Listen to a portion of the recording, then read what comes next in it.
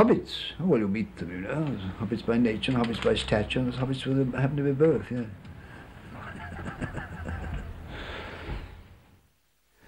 That was John Ronald Reuel Tolkien, author of The Lord of the Rings, a novel whose enduring popularity has made it one of the biggest publishing phenomena of the 20th century. Published in 3 volumes in 1954 and 1955, The Lord of the Rings achieved cult status during the 1960s among students in the United States and Great Britain. Through his novel, Tolkien almost single-handedly reinvented the genre of modern heroic fantasy fiction, inspiring countless imitators whose works crowd the fantasy and science fiction sections of bookshops around the world.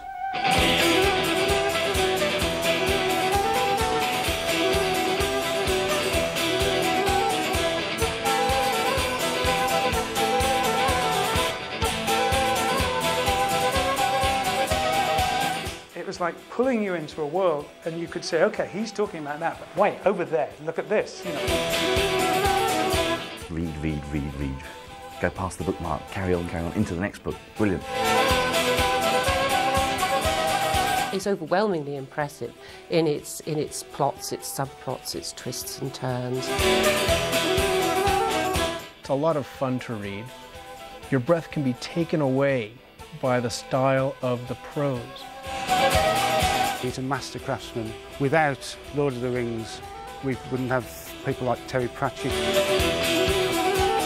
a very dynamic, colourful writer, and I think I hold that as an influence myself.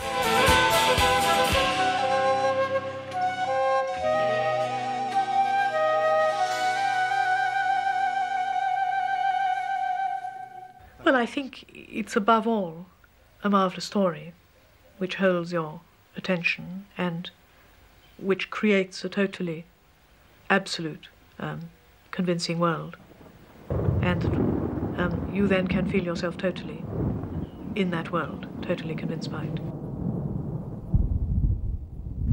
I remember once being asked, who's your audience? And I thought, well, anyone who's listened to Pink Floyd, anyone who's read Lord of the Rings or seen Star Wars, and I guess those are the kind of culture-defining events. I mean, I think some reviewer in the press back in the 50s said the world is going to be divided into those who have and those who haven't, you know, read it and got it. The geography of Tolkien's Middle-earth loosely resembles that of Western Europe. In fact, Tolkien conceived of it as the northwestern corner of the Eurasian landmass before it took its present shape. But Middle-earth contains no features that match any existing areas of present-day Europe. The resemblance is more general. Fertile plains bounded by mountain ranges and crossed by wide rivers, a sea to the west that washes a long coastline of rugged cliffs, broad bays, and river estuaries, a climate that ranges from subarctic in the far north to subtropical in the far south. Familiar, but not too familiar.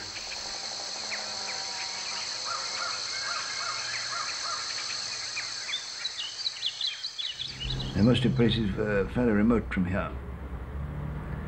Like a little place on the extreme Yorkshire East Coast called Roos, RWS. Various places of that kind, but of course, since I'm always very conscious of my position, as I say, I can remember a position where the window was when I'm writing. A lot of places I've lived in, of course, are connected with the very family in my mind with the story, the emotions at the time.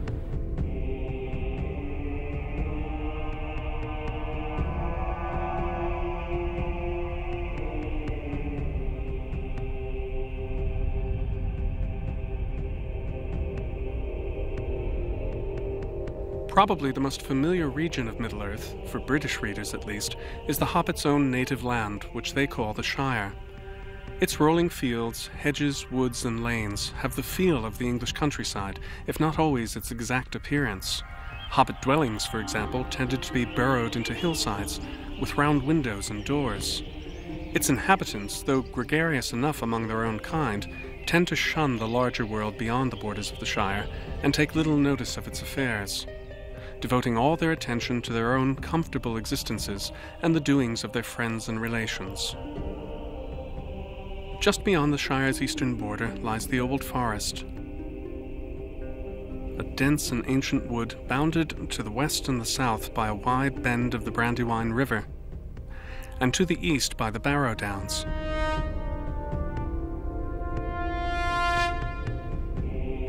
It is all that remains of a much older and greater forest, which once covered all the land from the Misty Mountains in the east to the Blue Mountains in the west.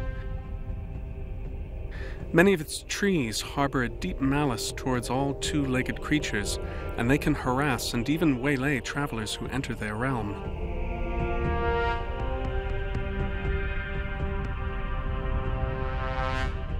To the east of the Old Forest stretch the Barrow Downs, a series of high mounds raised many centuries earlier to serve as the burial places of kings. Tumble-down rings of standing stones crown many of the barrows, and they are haunted by barrow wights, evil spirits perhaps once allied to the dead king's enemies. They too are a peril to the hapless traveler who finds himself abroad among the silent mounds at night. The east road from the Shire skirts the northern reaches of the Old Forest and the Barrow Downs. After passing through many miles of uninhabited hill country, it approaches the hidden valley of Rivendell. Deep in its wooded vales stands the House of Elrond, an elf lord whose power has long sustained Rivendell as a secure refuge against the evil of Sauron. East of Rivendell rise the Misty Mountains, a range of lofty peaks that stretches from the northern waste to the Gap of Rohan in the south. At the time of the events in The Lord of the Rings, orcs inhabit many stretches of the Misty Mountains, in tunnels of their own making, and also in the underground halls and galleries of Moria, a fabulous but now desolate dwelling fashioned by the dwarves many centuries earlier.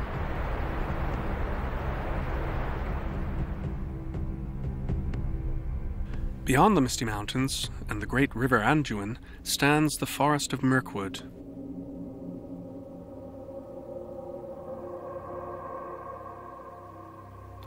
In its southern reaches, Sauron built the Tower of Dol Guldur for himself, where he resided before his return to his original stronghold in Mordor.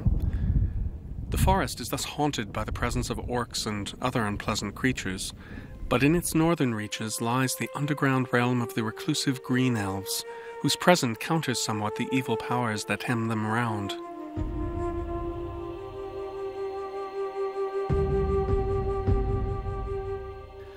Between the Misty Mountains and the River Anduin, opposite the southernmost edge of Mirkwood, stands the much smaller forest of Lothlorien. Here, the elf queen Galadriel and her spouse Celeborn, who have lived in Middle-earth from the earliest days of the First Age, govern a land whose beauty recalls that of the elves' ancient realms in the days of their greatest power, nearly all of which were destroyed by the end of the First Age.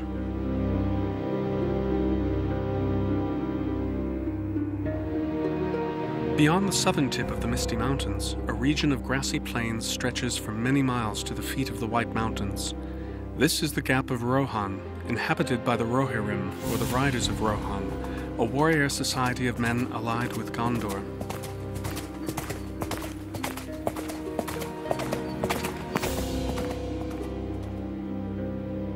South of the White Mountains is the Kingdom of Gondor, a plain crossed by many rivers, including the Anduin itself, which reaches the sea in a great delta on Gondor's southern frontier. Built into the easternmost shoulders of the White Mountains is the city of Minas Tirith, citadel to the kings of Gondor, which was founded by men of great stature and power who came to Middle-earth from across the Western Sea at the end of the Second Age.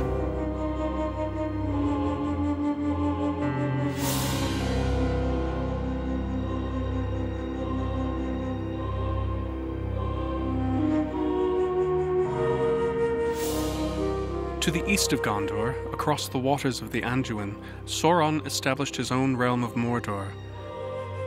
Fenced in by two towering mountain ranges, the Ash Mountains to the north and the Mountains of Shadow to the west and the south.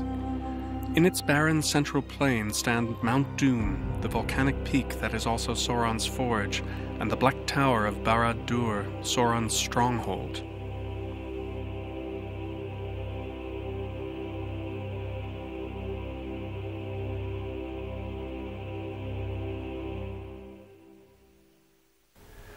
No one was more surprised by the Lord of the Rings' enthusiastic reception than Tolkien himself.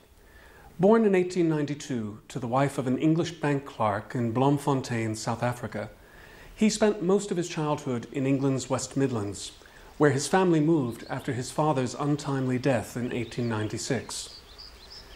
In 1900, his mother converted to Roman Catholicism, a decision that was to have a profound impact on Tolkien's life and imagination.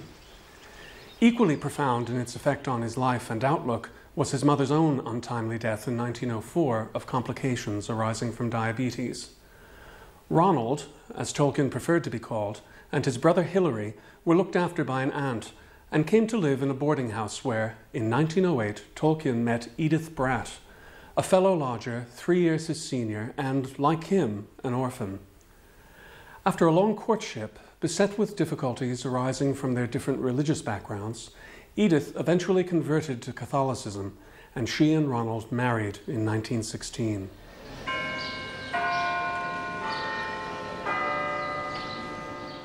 In the meantime, Tolkien had begun his studies at the University of Oxford in 1911, where he studied the classics and Old English, the language of Anglo-Saxon England, as well as Old Norse, Gothic, Welsh, and Finnish. His studies and lifelong interest in the history of the languages of Northern Europe inspired him to try his hand at inventing languages of his own, a pastime that eventually led him to write both poems and stories set in an imaginary world. For, having invented a language, he felt compelled to invent a history for it as well. Tolkien sought to create, even before he started to write, an English myth. The Finns had the Kalevala, the Icelanders had the Eddas. Everybody had a particular national myth, and Tolkien felt that the English were deprived of a national myth. He felt, I think, that the Arthurian legends were an imported French myth and weren't authentically English. They weren't Anglo-Saxon enough. He was a tremendous Gallophobe. Tolkien didn't like the French at all. And he wanted there to be a genuine Anglo-Saxon myth for the English people. To create an English myth, you've got to understand a little bit about the history. We get Anglo-Saxons coming, we get Scandinavian people coming, Danes people coming, and it all influences on our language and our way of life. So it is the sort of root of what is modern England and the language. And obviously his knowledge of runes, his knowledge of Anglo-Saxon, his knowledge of linguistic structures is formidable and, impressive.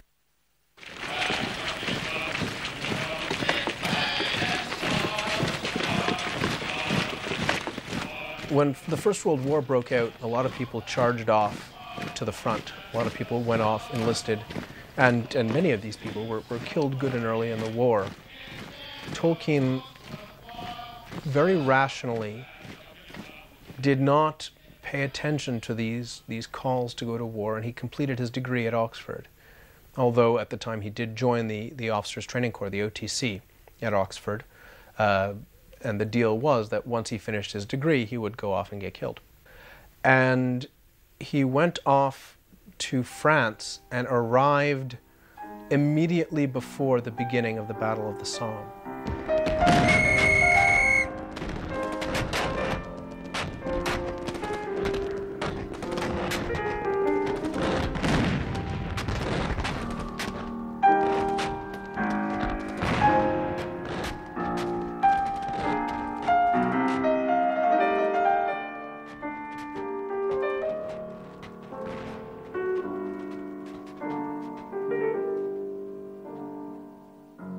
It was during his service in the trenches that Tolkien began to write a cycle of stories set in an imaginary world that eventually took shape as the Middle-earth of the Lord of the Rings.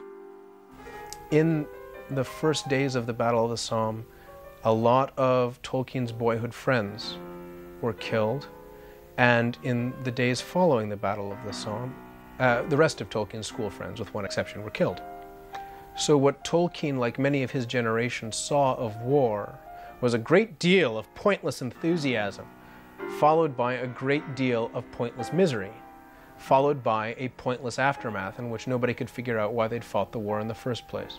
And I think quite often writers actually write things as a way of exercising the terrible things they've seen, and it's probably a reflection on lots of soldiers, because the First World War probably dehumanised a lot of people while they were fighting in the trenches. Certainly you have questioning, I wonder whether this chap had a family and why he came and took part. And at one point you have Sam looking at a dead Haradrim, and Sam is there going, oh, I wonder where he came from. Did he really want to fight? And that's sort of the kind of question that somebody who has been through a real war does ask, because they value life and humanity.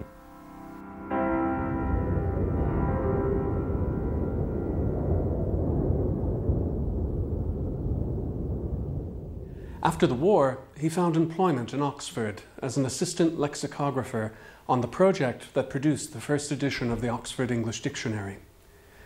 In 1920, he was appointed to a readership in English language and literature at the University of Leeds, where he taught Old and Middle English and Old Norse, and in 1925 he was appointed Rawlinson and Bosworth Professor of Anglo-Saxon at Oxford, where he spent the rest of his working life until his retirement in 1959.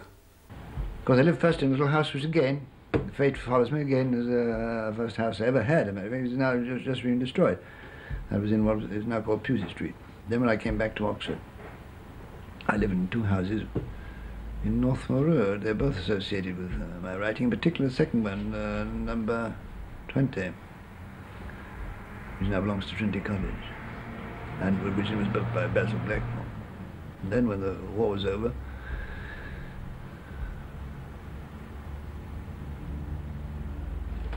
and most of what property I had been destroyed, I had to move back to the little house in Manor Road, which is now opposite the English Library.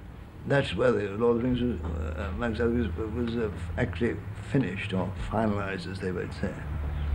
A lot of the writing and revision took place at an interesting place, a house, I think, which belonged to the Lytton family. I think it belonged to Bulwer Lytton, actually, which then became, since then, become a school, the oratory school, which moved from Edgbaston in Birmingham, and then moved there in the wartime. As a headmaster friend of mine, I stayed a whole large part of one long vacation there.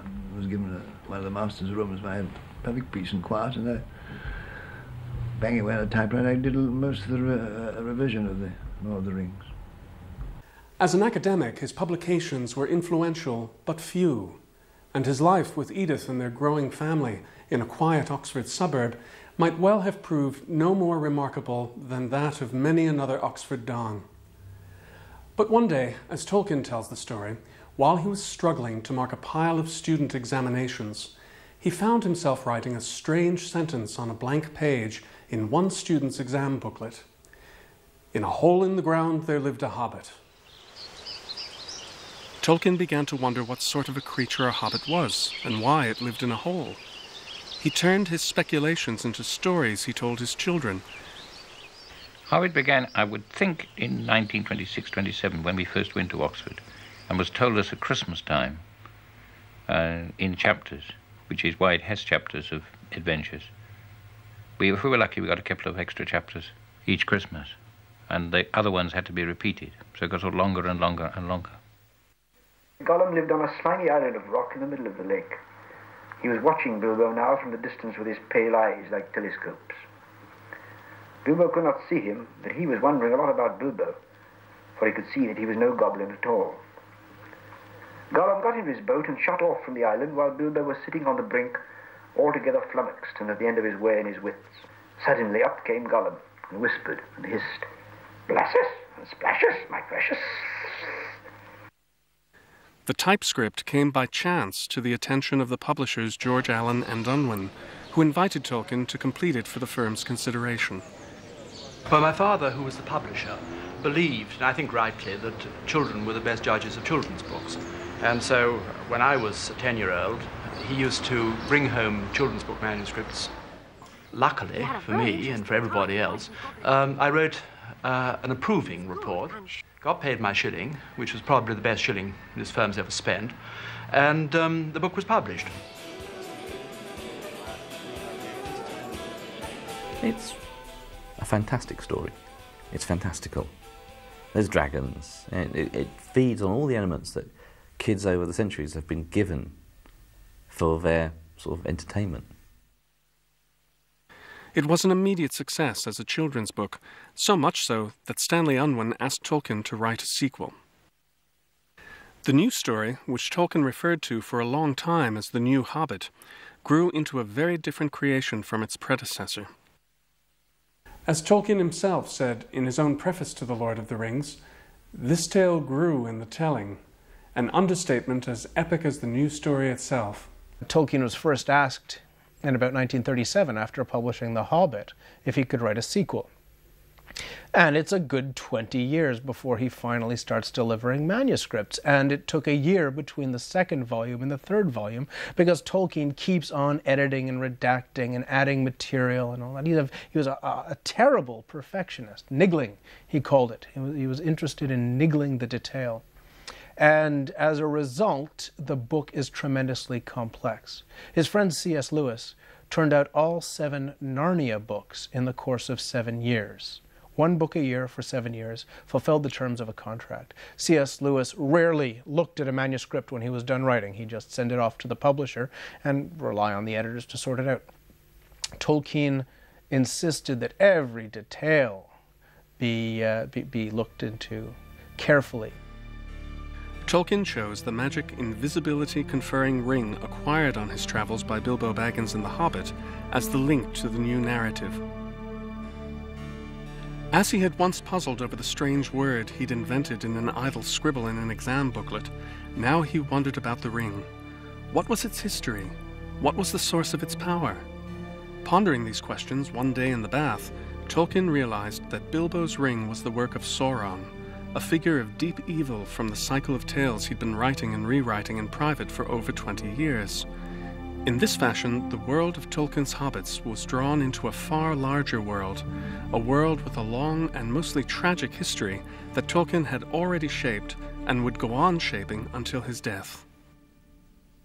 Tolkien spent many years dividing his time between fulfilling his academic obligations and writing The Lord of the Rings, which, as he wrote, expanded into a far longer and more complex narrative than he'd ever intended. His work on the novel spanned all the years of the Second World War and beyond. He sent drafts of some chapters to his son Christopher, then serving with the Royal Air Force in South Africa, and he read other chapters aloud at the weekly gatherings in Oxford of a group of his friends and associates who came to refer to themselves as the Inklings. These included Tolkien's friend and colleague C.S. Lewis, and the poet Charles Williams. Lewis was particularly vociferous in his appreciation of Tolkien's writing, and Tolkien conceded that without Lewis's loud encouragement, he might never have been able to finish the work. But finish it he did, and in 1954, the first volume of the book Tolkien had never intended to write was published.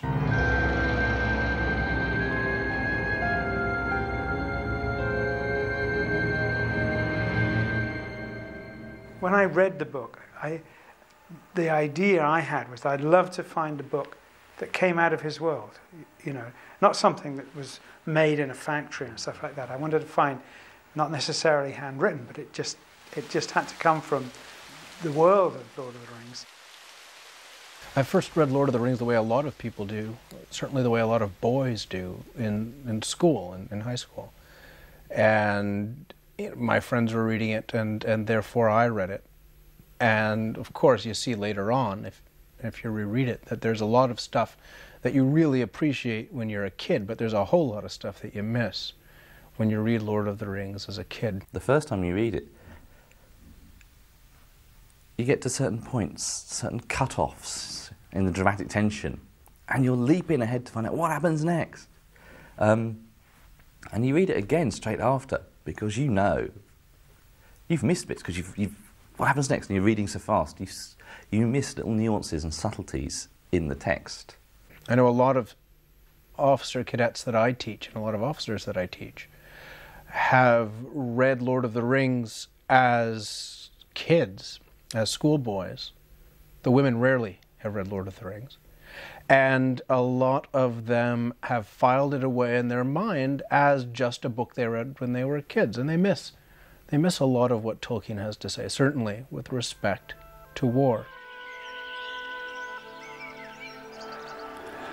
The events narrated in The Lord of the Rings are, of course, many and complex. It opens in the Shire, where Bilbo Baggins is about to celebrate his 111st birthday. Joining him for the festivities are his nephew and heir Frodo Baggins and the wizard Gandalf, Bilbo's companion and guide on the journey he took many years before, during which he acquired his magic ring. Having grown weary of his quiet life in the Shire, Bilbo has decided to use this party as an occasion to stage a very public departure. Following Gandalf's advice, he reluctantly passes the ring to Frodo and goes off, leaving his nephew in possession of his house at Bag End.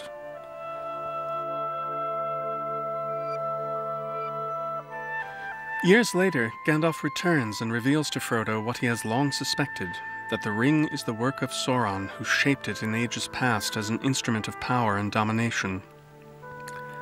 It had been taken from Sauron after his defeat by the last alliance of elves and men many centuries before, but it was lost, only to come into Bilbo's possession by seeming chance, as Sauron was again gathering allies and threatening to subdue the whole world to his tyranny. Should he regain the ring, no other power in Middle-earth could oppose him. Before setting off on an urgent errand of his own, Gandalf urges Frodo to leave the Shire and seek refuge and advice from Elrond in Rivendell. After some procrastination, Frodo sets off with his hobbit friends Sam and Pippin just as mysterious and menacing Black Riders have begun to appear in the Shire, inquiring after Baggins. Pursued by these riders, the hobbits meet up with a fourth friend, Merry, and together they flee into the Old Forest in an attempt to shake them off. There they are sheltered by the extraordinary Tom Bombadil, in appearance a stocky, bearded man, much given to laughter and spontaneous outbursts of light verse. Bombadil gently reveals to his guests that he is in fact the oldest living being in Middle-earth, an embodiment of all the forces of nature and life that have shaped the land and its inhabitants. Like those forces, Bombadil is enormously powerful within his own realm, but beyond it he can do little to counter Sauron's evil. After leaving Bombadil's house, the hobbits pass through the Barrow Downs, where they are caught and imprisoned by a Barrow-wight. Bombadil rescues them and arms them with ancient swords from the Barrow's hoard before seeing them safely to the outskirts of Bree, a town on their route. In Bree, the hobbits learn that the Black Riders have not abandoned their pursuit, and they meet a tall, weather-beaten man called Strider, one of a number of solitary wanderers called Rangers, famed mostly for their abilities as trackers and woodsmen. Strider reveals himself as a partner in Gandalf's long effort to thwart Sauron's designs and offers to help them bring the ring to Rivendell safely. The hobbits accept him as their guide, and he leads them on a perilous trek on foot through the desolate lands between Bree and Rivendell, which they reach in safety, but not before Frodo receives a terrible wound from the knife of the chief of the Ringwraiths. The Black Riders are the 9 mortal men doomed to die, once great kings who turned to evil and accepted their own rings of power from Sauron, which conferred on them a portion of their master's power and terror. The rings conferred immortality on their wearers, but in time the kings faded to invisible wraiths, the Nazgul, able to cloak themselves in human attire and wielding a power to subdue and terrify wills weaker than their own.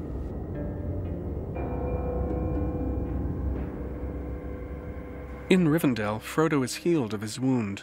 He is reunited with Bilbo, who was living in Rivendell since his departure from the Shire.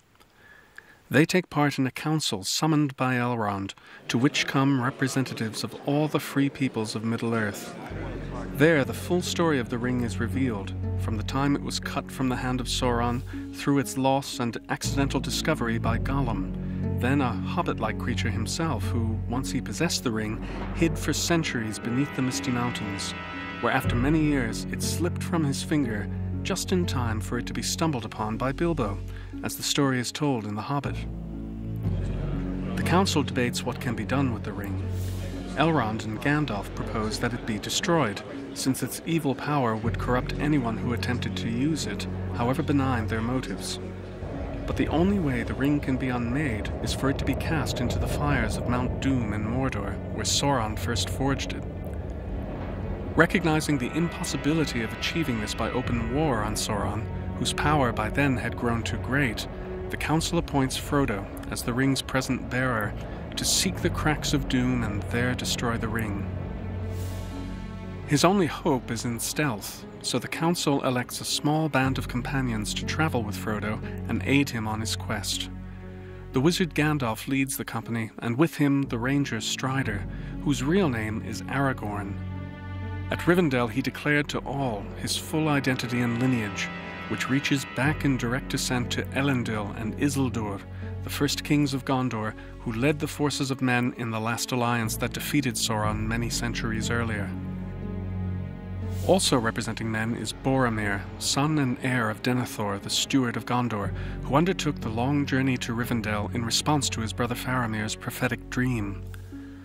Representing the dwarves is Gimli, the son of Gloin, who was one of the 13 dwarves in whose company Bilbo had set out on his very first adventure. For the elves goes Legolas, son of Thranduil, the king of the Green Elves in Mirkwood. Frodo and his 3 friends, Sam, Merry, and Pippin, make up the remainder of the company.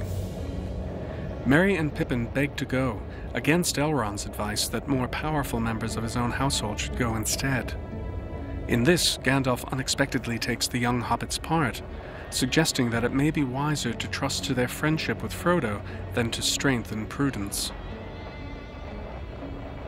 Coalition warfare is currently a very hot topic, has been since the Gulf War.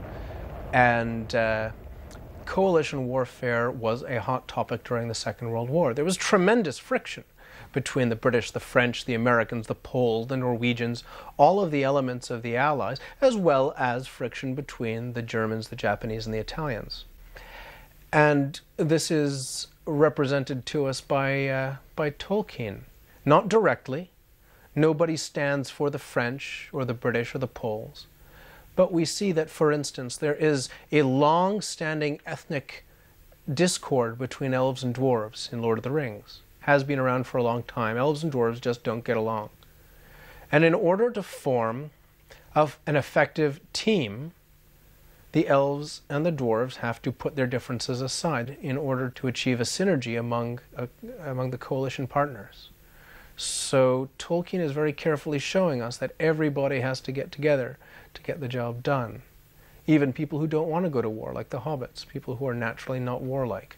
They have to go to war in order to get the job done. Setting forth on foot from Rivendell, the Fellowship of the Ring passes south through the uninhabited lands to the west of the Misty Mountains. Following Gandalf's advice, they attempt to cross the mountains in secret by finding a way through the mines of Moria, a vast subterranean maze of tunnels and great halls, delved in past ages by the dwarves. The company makes the long journey in the dark, and just before they reach the eastern gate of Moria, they are assaulted by a company of orcs. Barely able to fend these off, they retreat to a narrow bridge over a fathomless chasm. As Gandalf sends the others across and stands to defend the bridge, a monstrous shadow rears up from behind the orcs' ranks, kindling into flame as it rises. It is a Balrog, an evil fire spirit, one of many who once served Sauron's master and teacher Morgoth in the first age of Middle-earth. Gandalf challenges the Balrog, shattering the bridge at its feet, but as it falls, a thong of its whip curls around Gandalf's legs and drags him to the brink and over. The rest of the company obeys his last cry to flee and make their way out of the gate ahead. Aragorn leads them to the forest of Lothlorien, where they are sheltered and advised by Galadriel and Celeborn. Preserved by their power from the ravages of time and Sauron's evil, Lothlorien is a refuge of great beauty and healing power. At their parting, Galadriel presents the members of the company with many gifts, among them 3 boats that allow them to continue south on the waters of the Anduin. This they do until they pause above the great falls of Rhoros, where they must choose what path they will take. Frodo hesitates, knowing that the ring must go east into Mordor, but reluctant to have his friends follow him into what seems certain torment and death. While he sits alone to ponder his dilemma, he is confronted by Boromir, who, overcome with desire to use the ring's power for the defense of Gondor, tries to take it from Frodo by force. Frodo escapes Boromir and decides to leave for Mordor alone. In this he nearly succeeds, but his closest friend Sam guesses his intentions and follows him. At this moment, the rest of the company are attacked by a party of orcs. Aragorn, trying to reassemble the company's scattered members, comes upon Boromir badly wounded amid a heap of orcs he has slain. Before he dies, he tells Aragorn that the orcs have captured 2 hobbits whom he tried to save. Aragorn, Legolas, and Gimli consign Boromir's body to the waters of the Anduin, and after establishing that Frodo and Sam have departed for Mordor, choose to pursue the raiding party in the hope of rescuing Merry and Pippin. The orc trail leads them back northwards, across the fields of Rohan, where after several days they are met by a party of riders who are returning from an engagement with the orcs who'd captured Merry and Pippin. The riders, however, can give them no news of their friend's fate. What none of them knows is that Merry and Pippin were able to escape the orcs, taking advantage of a quarrel among their captors, some of whom served Mordor, and others the renegade wizard Saruman. He was once the head of Gandalf's order, but is now in an uneasy alliance with Sauron. Merry and Pippin escaped to the forest of Fangorn, an ancient wood inhabited by Ents, extremely old tree-like creatures whom the elves know as the Shepherds of Trees. Their leader, Treebeard, befriends the 2 hobbits and tells them of the terrible injuries his trees have suffered at the hands of Saruman and his orcs. The news that the hobbits bring of impending war stirs the Ents to action, and they resolve to move against Saruman. Searching the outskirts of Fangorn for signs of the hobbits, Aragorn, Legolas, and Gimli are met to their surprise and joy by Gandalf, returned to life after his deadly combat with the Balrog. With him they journey to the halls of Theoden, the king of the Rohirrim in Rohan. Old and beset by many cares, including the recent death in battle of his own son and heir, Theoden sits in his hall, sunk into a despair made even darker by the counsel of his advisor Wormtongue, who is in fact a spy of Saruman's. Gandalf succeeds in exposing Wormtongue and rousing Theoden to a last defense of his imperiled kingdom. Against an invading army of orcs and men dispatched by Saruman, the army of Rohan makes a heroic stand in Helm's Deep, a fortified retreat built into the northern slopes of the White Mountains. There, Aragorn, Legolas, and Gimli fight alongside the men of Rohan in a desperate night-long battle that ends in an unlooked-for victory, when Saruman's forces are overtaken from behind by a host of Huarns, beings in appearance trees but capable of sudden movement and filled with an implacable hatred of orcs. The Huarns were sent by Treebeard after he and his Ents had reduced Saruman's citadel of Isengard to rubble and trapped the defeated wizard in his tower. Aragorn learns that the Rohirrim cannot muster their forces in time to come to the aid of Minas Tirith, the chief city of Gondor now under attack by Sauron's main army. He resolves to follow a dark but prophesied road that leads to the Paths of the Dead, an underground way through the White Mountains haunted by the restless spirits of men who, in the days of the last alliance, broke an oath to serve Aragorn's ancestor Elendil. Aragorn, Legolas, and Gimli ride with a party of Aragorn's fellow rangers from the north to seek the Paths of the Dead. Merry, who'd formed an attachment to the aged King Theoden, remains with the forces of Rohan gathering to ride to Minas Tirith. Gandalf departs at once with Pippin for the city, reaching it a day before Sauron's forces close the siege. All this while, Frodo and Sam have been doing their best to negotiate the barren and difficult approach to Mordor. In their wanderings, they are overtaken by Gollum, whose desire to possess the ring once again has driven him to pursue them. But Frodo, with a newfound mastery that springs from his sense of urgency and from his possession of the ring, subdues him and demands that he leave them to complete their quest. Gollum begs to serve Frodo, offering to show him and Sam a secret way into Mordor. He leads them through Ithilien, a wooded land between the Anduin and the Mountains of Shadow that form Mordor's western frontier. There they encounter Faramir, brother of the slain Boromir, who is patrolling Gondor's outlands just ahead of the invasion. He chooses to let them continue on their errand, and after they part, Gollum leads them to the high mountain pass of Cirith Ungol, where he betrays them to Shelob, a monstrous spider who lurks in the tunnels they must pass through. The hobbits escape, but not before Frodo is stung, and Sam, believing him dead, takes the ring in order to try to fulfill the quest. Before he gets very far, however, Sam learns that Frodo was only stunned, and that orcs from the nearby tower of Minas Morgul have seized him. Unable to leave his friend behind, Sam abandons all thought of the quest in a successful bid to free Frodo. They then set off to cross the plain of Gorgoroth. In Minas Tirith, meanwhile, the siege has reached a desperate stage, with the city's first ring of walls taken and its steward Denethor about to commit suicide in the face of what seems to him Sauron's certain triumph. Gandalf rallies the city's forces as the Rohirrim arrive at dawn. The charge of the Rohirrim at the Clone Fields is a huge, sorcerous cloud bank over the main city that's being besieged. There's fires inside the walls. There's an army encamped and entrenched outside it. And the horses have slowly picked their way down the valley. And then suddenly, boom, big charge. And it's almost like you're reading it and you get the impression that there is a massive wave that's coming crashing across this plain. And it's a wave of horsemen. Spears, swords, the lot. Completely by surprise. And it's just amazing the way it happens.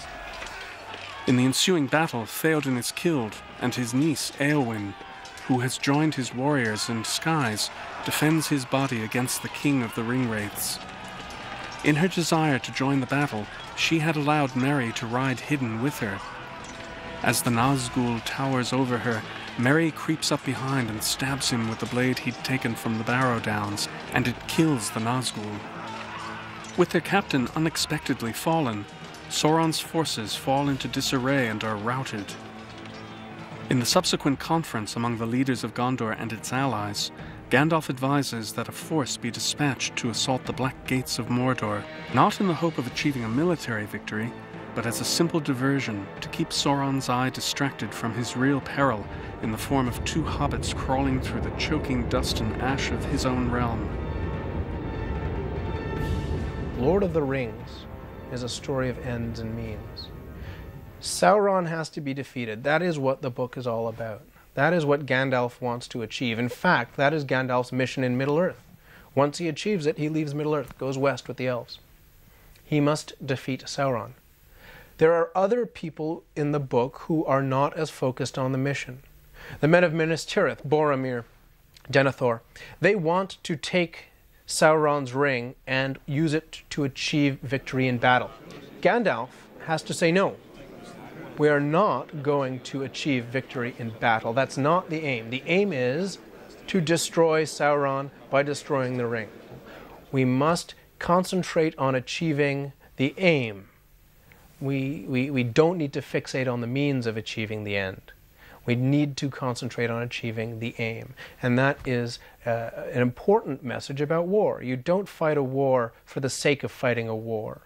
In the First World War, the Germans completely lost sight of why they'd been fighting. Forgot why they were fighting. Why are we fighting? To win. Win on the battlefield. Defeat the enemy army. And what Tolkien is saying is you don't have to go out and defeat an army in order to win. You just have to achieve your objective.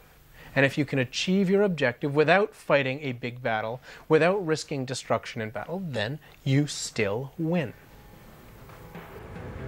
After a journey that has tested their bodies and spirits beyond what any thought they could bear, Frodo and Sam reach Mount Doom. There, Gollum attacks them at once, having followed them to the very end of their quest. Sam overpowers him, however, and sends Frodo off to complete their errand. He ponders killing Gollum, but cannot bring himself to do it. He follows Frodo and finds him standing on the brink of the fiery gulf, where Frodo announces that he will not destroy the ring and claims it for himself, placing it on his finger and disappearing. At that moment, Gollum rushes in and grapples with the invisible Frodo, biting off his ring finger. As he dances with glee at having at last recovered his lost treasure, he slips and falls into the fire, and thus is the ring and all Sauron's power destroyed. His fortifications crumble, his forces are put to flight, and he himself follows his master Morgoth into the outer void, never to trouble Middle-earth again. Out of the east there came a great eagle flying, and he bore tidings beyond hope from the lords of the west, crying, "Sing now, ye people of the Tower of Anor, for the realm of Sauron is ended forever, and the Dark Tower is thrown down. Sing and rejoice, ye people of the Tower of God, for your watch hath not been in vain, and the black gate is broken, and your king hath passed through, and he is victorious. Sing and be glad, all ye children of the west, for your king shall come again, and he shall dwell among you all the days of your life. And the tree that was withered shall be renewed, and he shall plant it in the high places, and the city shall be blessed. Sing, all ye people." And the people sang in all the ways of the city. There were German Tolkien fans, English Tolkien fans, French, Brazilians, Japanese. The book's in, I think, something like at least 25 languages, maybe more, sold around the world. The interesting thing about Tolkien is that he created a world which all kinds of creative people went into and explored separately. I mean, the number of writers who went there, I mean, let alone artists,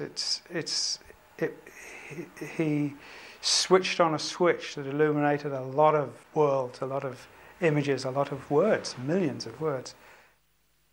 That The Lord of the Rings has proved enormously popular, none can deny, but to this day it remains something of an enigma in the world of literary criticism. Is it just, as some of its critics have claimed, a glorified comic book adventure story? Or is it, as some of its most devoted readers insist, a great work of literature, worthy to be read alongside the likes of Tolstoy and Dickens? There's a huge debate about the word great in contemporary academic circles. I don't think I would use the word great to apply to any particular text.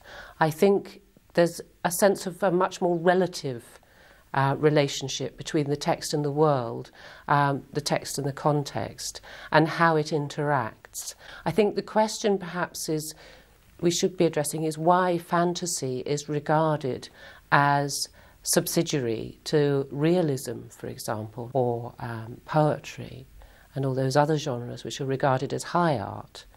And part of that is to do with its origins in folk tale and the oral tradition.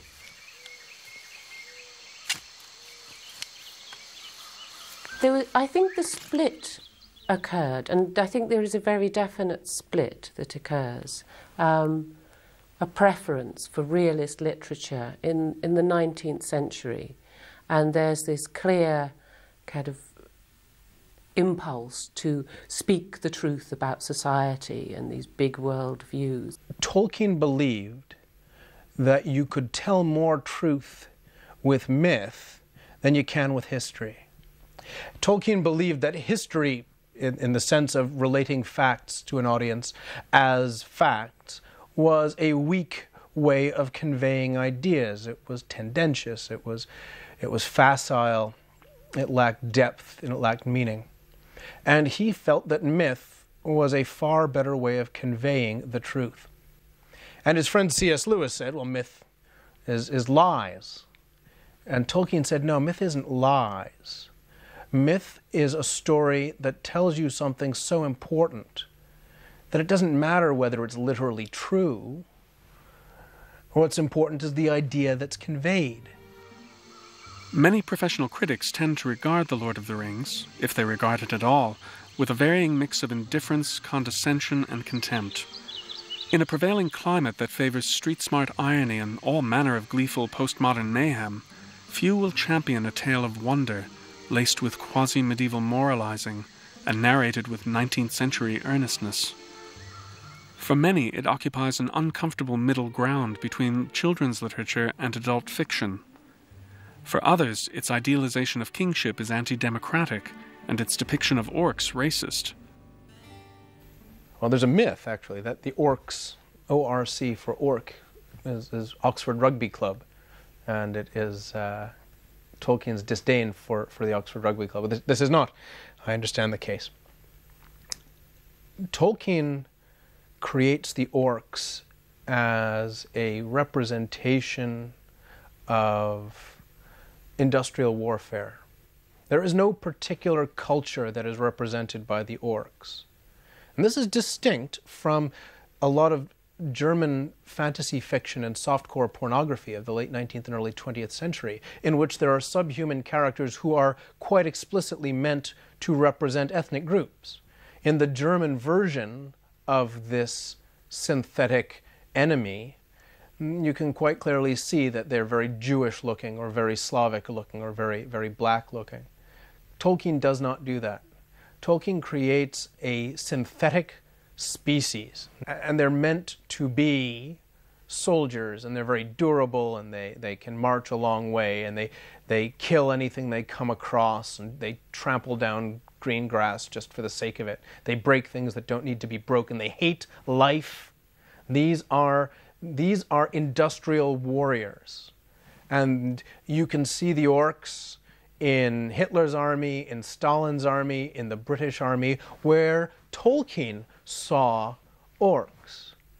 And when his son Christopher was in the British army in the Second World War, in his correspondence, they referred to the martinets, or the square bashers, the people overly concerned with the brutality of war, as the orcs.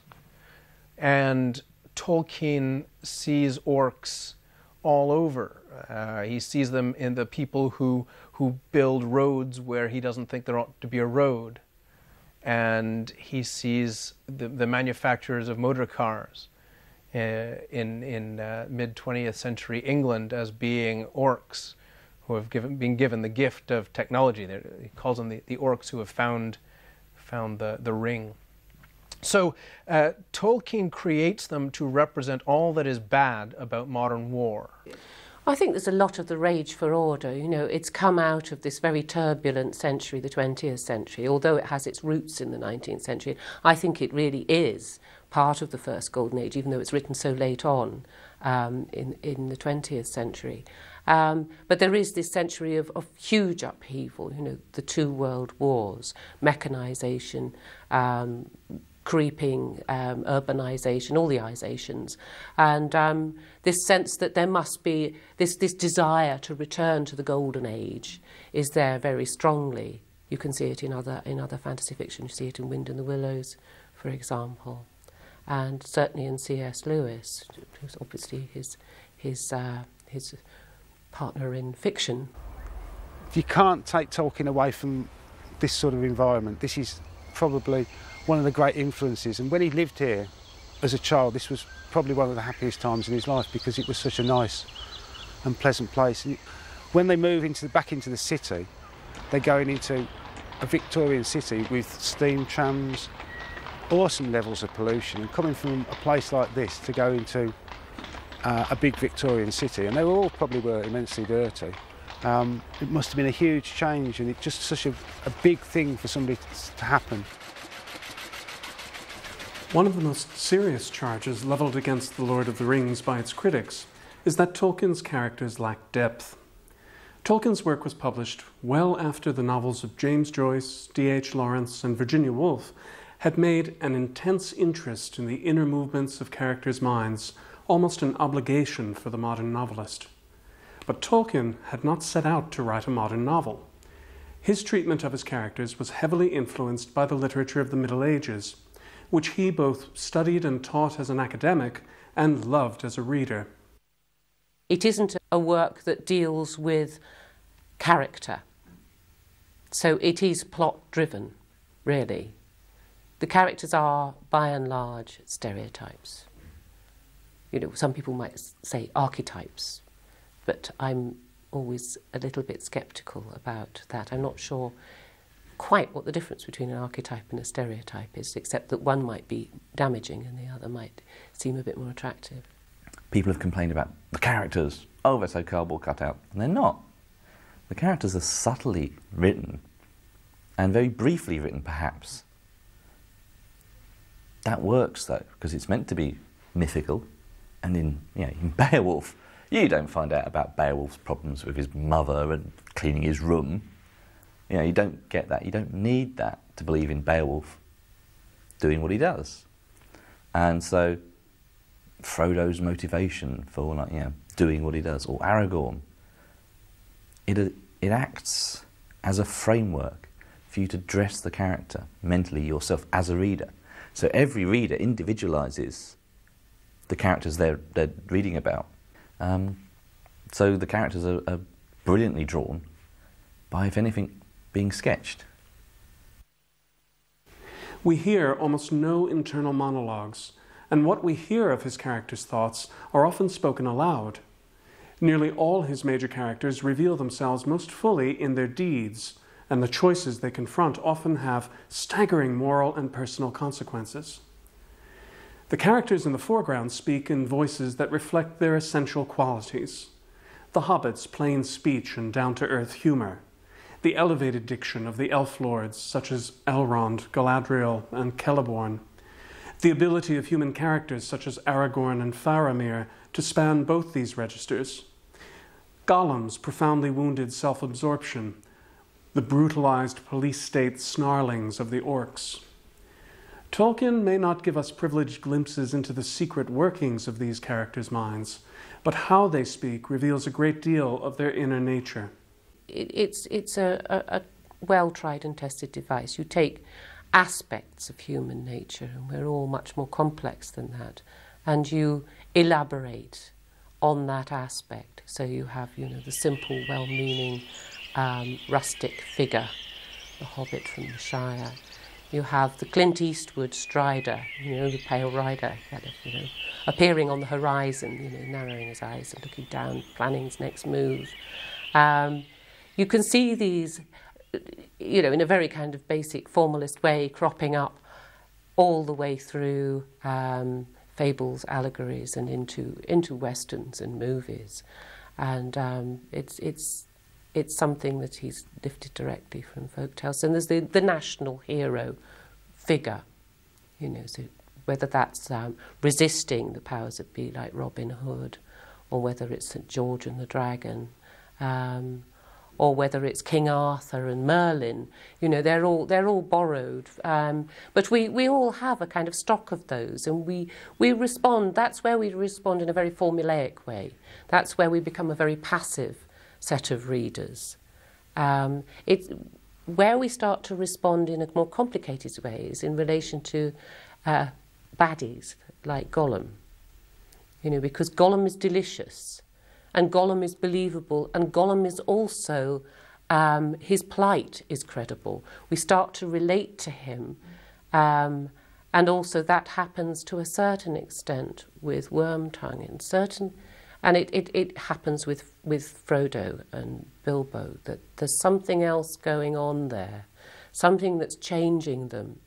And it may be a force of evil, but it may just be, that they've fallen on hard times. We can understand and sympathise that they're but for the grace of God. And I think that's quite interesting. They're not just pure evil. And that's where the negotiation and the slipperiness of any text appears. That's where I think books start to really appeal to me, is where when they get out of the formula and start doing all that other stuff with identity. Tolkien creates standalone peoples, standalone ethnic groups. They exist independently of real-world ethnic groups. They do things, they have ethnic characteristics, you might say, which may resemble racial characteristics, ethnic characteristics that we see in people today. But it is a mistake to expect Tolkien to represent any particular people in his writing. So while you do have an apparently Germanic tribe, the Rohirrim, who fight on horseback, and they're masters of horses, we're told, and they have a certain kind of social organization that is Germanic, and they have a language which we don't see represented very often, but when we do, it's pretty much German or Gothic. Does that mean that Tolkien is showing us the Goths? No. Does it mean he's showing us the Franks? No. The Vandals? No. The Waffen-SS? No. Just because these guys are blonde and speak Gothic or German and behave in certain ways like certain Germanic tribes, that does not mean that is what he's trying to represent to us. Tolkien's creating a realistic, generic German tribe, if you will, and he's using it as part of his story. At the same time, Tolkien's characters are, to a certain extent, representative figures. The elves embody superhuman reaches of beauty, memory, and regret. The dwarves, unbending will and resolve. And the humans, a range of possibilities from the intensely parochial locals in Bree to figures such as Aragorn and Faramir, whose far wider horizons confer on them something of the wisdom and dignity of the elves.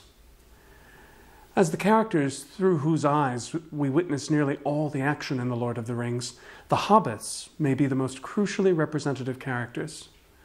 Although they're not human, they communicate the human dimension of the novel's grand narrative far more than the human characters themselves. In their bewilderment, horror, and wonder at the events they find themselves caught up in so unexpectedly, their responses are perhaps the most human of all. Why are the heroes of this book little people, literally, in the case of the hobbits? Why are they little people? Even Aragorn, who by the end of the book is a great hero and he's king and he's great, at the beginning of the book, he is just this scruffy fellow who even the innkeeper doesn't like. Why are these little people great? Not because they have a shiny sword that glows in the dark. These people are great because they have the little person's strength to endure in the face of adversity. The little man, the British private soldier who Tolkien saw in the trenches in the Battle of the Somme, the kind of dedicated will that gets Tommy Atkins up over the trench parapet and walking slowly towards German machine guns. That level of individual heroism is what it's all about. It doesn't just deal with, everyday functioning. It does tap into deeper emotional and psychological depths, I think, and that's what's interesting about it. Not necessarily in the characters, but in the kinds of settings. For example, the ending of The Lord of the Rings, where the boats sail off towards the Grey Havens, towards the Isles of the Blessed, or however one might want to see that kind of other world. That desire for some sort of numinous space beyond death. Tolkien's acquaintance with medieval literature makes itself felt at many levels in The Lord of the Rings. At the most literal, perhaps, is his treatment of the Rohirrim, the Riders of Rohan, whose language and culture Tolkien patterns closely on those of Anglo-Saxon England. When you read, for instance, the Rohirrim, the people of Rohan, they often speak as though they were in Beowulf. They speak as though they're in an alliterative, metrical poem. And they speak with the same meter, actually, that Beowulf was written in. And you can read the book 3 times and not ever notice the fact that these people are speaking in this rhythm. They speak with alliteration. They speak like characters out of Norse myth. And that is a tremendously powerful thing to have in a book. It's great. It's a really well done thing. In the text, ordinary common speech is represented by modern English. Thus, in the few instances where Tolkien chooses to represent the language of Rohan, he uses Old English. The name Theoden is actually an Old English word meaning lord or ruler. The writer's word for hobbits, Holbutlan, is a made-up Old English compound meaning hole builders. When Gandalf arrives with Aragorn, Legolas, and Gimli at the doors of Meduseld, the name is another Old English compound meaning mead hall, their exchanges with the doorkeeper are a deliberate echo of a parallel scene in Beowulf. In that scene, the hero Beowulf, having come by sea to King Hrothgar's hall, is challenged by a coast watcher, and for his scene, Tolkien even borrows a few lines of their conversation almost word for word. The poems chanted by the Rohirrim are modernized versions of Anglo-Saxon alliterative verse, and their warrior's code of honor draws on an identical code celebrated in many Anglo-Saxon poems. Tolkien draws on Old Norse tradition in a number of ways. His dwarf names, such as Thorin, Balin, and Gimli, occur in a number of Old Norse texts. We see little of the dwarves as a race in The Lord of the Rings, but in The Hobbit their character resembles that of the heroes of the Old Norse sagas, brave, stubborn, and relentless in their pursuit of revenge for injuries and wrongs done to them. So we have this small fellowship seeking out to accomplish a task. And there are echoes of the Jomsvikings in this. There are echoes of all sorts of small groups of people throughout, especially Norse mythology, but throughout the history of Europe. Small groups of people setting out to accomplish a task. We have heroic women, which is a clear echo of Njal's saga in Tolkien. We have all kinds of echoes of historical examples. Tolkien's dragons, Smaug in The Hobbit and Glaurung and Calagon in the Silmarillion, have a literary ancestor in the dragon who figures so prominently in the final episode of Beowulf. Like Smaug, the Beowulf dragon sleeps on a bed of hoarded gold and flies into a rage at the theft of a single cup. Less specific is Tolkien's use of medieval tradition in his characterization of elves. Tolkien disliked the sentimentalized Victorian notions of elves as diminutive winged creatures that inform a great many popular children's books in his time. For his own elves, Tolkien reached back into the depictions of elves in their realm of fairy in great medieval romances, such as Sir Orfeo and the Arthurian legends. In these texts, elves appear fully human in stature, though they are otherworldly in their beauty and concerns. Human encounters with elves in medieval texts tend to be fraught with as much peril as wonder. The unease expressed by men in both Rohan and Gondor at any mention of Galadriel's Lothlorien, their sense of it as a place of perilous enchantment, echoes the medieval attitude, though Tolkien refines this by taking us into Lothlorien to witness its profoundly benign beauty at first hand. For those men who know and love it, like Aragorn, the peril of Lothlorien arises not from its inhabitants, but from the evil a person may bring there in his own heart. You get that cropping up in Shakespeare as well. You get it in a lot of English literature. You also get it in Scots and Irish literature. That's a very problematic kind of influence, that idea of, kind of man as mind and action, and woman as nature and kind of nurture and all that side of things. Very few women that I teach have read Lord of the Rings. My wife never read Lord of the Rings until we were married, and she said it was because when she was a kid it was always a boy's book. It was never something that girls were encouraged to read. The women in Lord of the Rings, there are not a lot of them, but many of the women in Lord of the Rings are very strong characters. Éowyn is a strong character. She breaks out of gender boundaries. She leaves her uncle's house without his permission. She disguises herself as a man. She goes off to war. She strikes a decisive blow in war. I mean, she's breaking gender boundaries right and left. And I think there are a lot of people who'd far prefer girls to read romance stories and stories about women who stay in their boxes rather than about women who do that. The Lord of the Rings has had a noticeable influence on the arts. A great many visual artists have drawn on scenes from the novel for their subjects. Most notable amongst these is Roger Dean. I dipped in and allowed myself the incredible pleasure of being influenced by that world to do those 3 or 4 pictures. The famous one is R'lyeh, and the cover of my book Views is a green castle, and there's 2 sequential paintings that go with that, with the same dragon and rider in it. And although they're not illustrations of Lord of the Rings, they were inspired by, definitely inspired by. It's a fabulous story and fabulous places, but not a lot of description. I mean, contrast it to Gormenghast.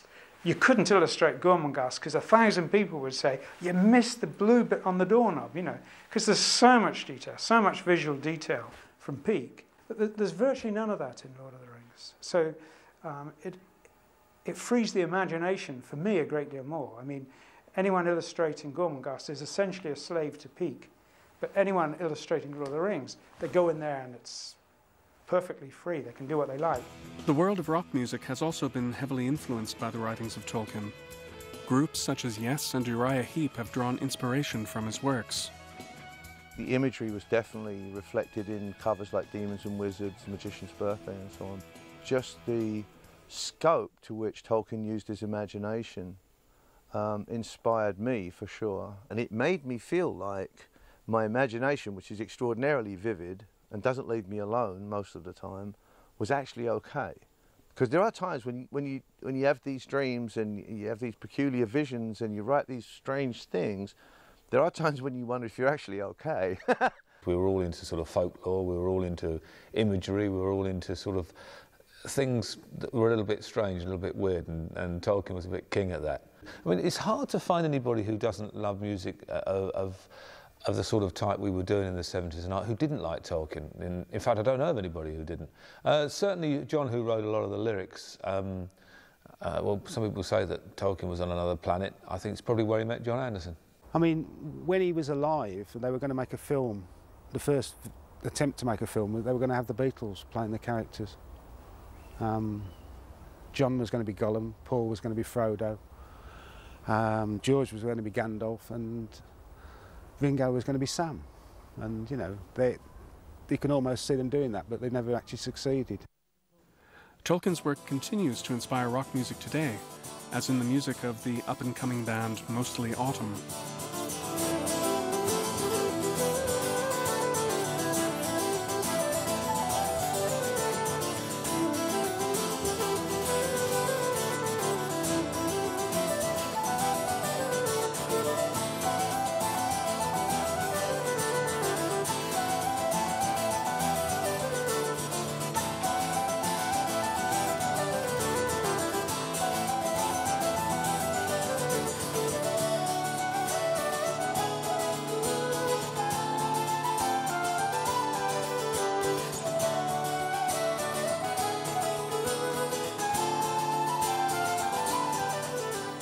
Well, the book in itself and the whole trilogy, the whole Lord of the Rings scene is a great influence. I think it's magic. It's a magic escapism. You know, it's so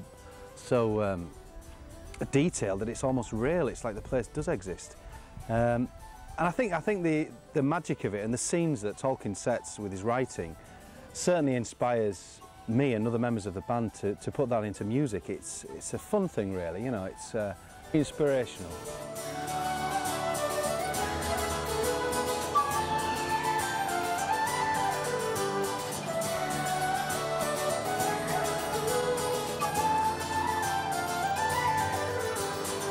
Personally, I'd probably identify with characters like Galadriel.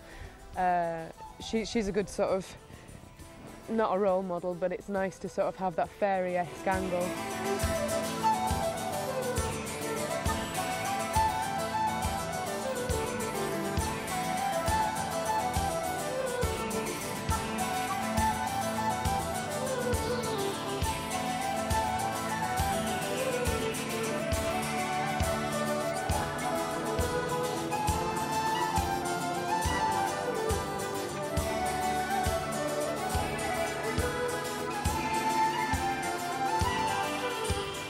The book's greatest influence by far has been on the writing of fantasy literature itself. An enormous number of writers have found a niche in the market the Lord of the Rings opened up so dramatically. Stephen R. Donaldson, Terry Brooks, Tad Williams, and even a comic writer such as Terry Pratchett, to name only a handful, have all written novels that draw heavily on Tolkien's example in a variety of ways. Since The Lord of the Rings became such a success, publishers have been quick to promote new authors as the next Tolkien, although with mixed results. Arising as it did out of an essentially personal and private vision that had been taking shape in its author's imagination for decades, The Lord of the Rings achieves effects that cannot be easily duplicated. Filling your story with elves, dwarves, and wizards will not by itself make you another Tolkien, though many have tried. You only have to go down to any of the bookshops and look on the shelves and you'll see huge fantasy sections. many of which really haven't been written until around about the 70s and onwards. It's certainly, I think its size, its sheer scale that it covered made it profoundly influential in terms of creating worlds. I mean, there were other writers around. I don't think it stood alone. I think it was in dialogue with other types of fantasy. You know, obviously there's the C.S. Lewis fantasies. There's the science fantasy, the Heinleins and so on, also going on and written at the same time. And C.S. Lewis was writing science fantasy as well. But you do find that the basic kind of worlds that it's constructed crop up over and over again. You find certain types, like the hobbits, cropping up. There's a lot of stealing. There's always cross-fertilisation. No book sort of sits in its sort of isolated little pocket and doesn't influence anything else. But because of the sheer scale of it, I think it did generate a lot of copies and a lot of pastiches as well. Among its many readers, The Lord of the Rings has inspired tremendous devotion and affection. There are variously named Tolkien societies in countries around the world.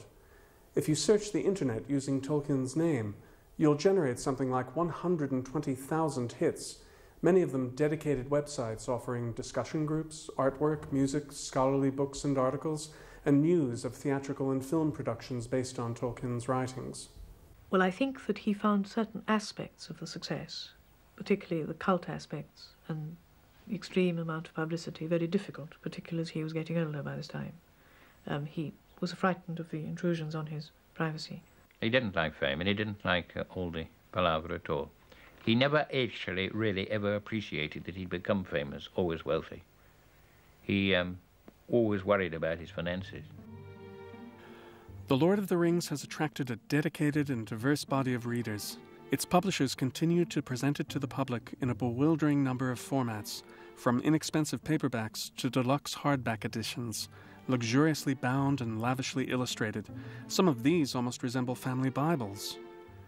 Fantasy and science fiction sections in bookshops often display a special range of shelves devoted to Tolkien's books, and there have been many published posthumously after The Lord of the Rings. As purely a publishing and marketing phenomenon, then, The Lord of the Rings looks set to be with us for a very long time indeed. But what about its literary reputation? Many a wildly popular and successful author from the 19th century finds scarcely a single reader today. Does a similar fate await Tolkien's books? Or will their current popularity translate into the kind of reputation enjoyed by Moby Dick or War and Peace? Oh yeah, I think as a book, it'll endure as long as English is read. You know, fashions change. You can't say what people will read in 100 years' time, but it's an influence that might carry on. I think it already is timeless. There are very few pieces of literature that are timeless, and there's very few pieces of art, and very few pieces of music. But I think it's just sufficiently different and was written at such an important formative time for a lot of people like me. I think that literature of that imagery and that kind is going to be timeless because there's nothing else like it. Well, let's face it, Lord of the Rings written in sort of from 1938 onwards, published in 54. Selling by the box load in 2001, don't really think it's going to sort of suddenly drop out of favour or fashion. Manor Road, of course, everything is destroyed. I mean, Manor Road, which I lived at, is now being completely destroyed. There's an enormous combined English and law library built there, which isn't bad, I think, at all. It's good. So a lot of it inside is very good, anyway. In there, amongst other things, which is connected, I suppose, with me, reposes a bronze bust of myself, which has an interesting history. It was done by my daughter-in-law, Faith Falconbridge Tolkien. And It was exhibited in the British Academy. There I was staring down the road. It was eventually presented to me by the English faculty, but it was only a plaster cast, and so I used some of the ill-gotten gains of Lord of the Rings to have it cast in bronze. There's about only one firm that does it, and presented it at the end of my career too. It was rather fine bust. You ought to have a snap of it.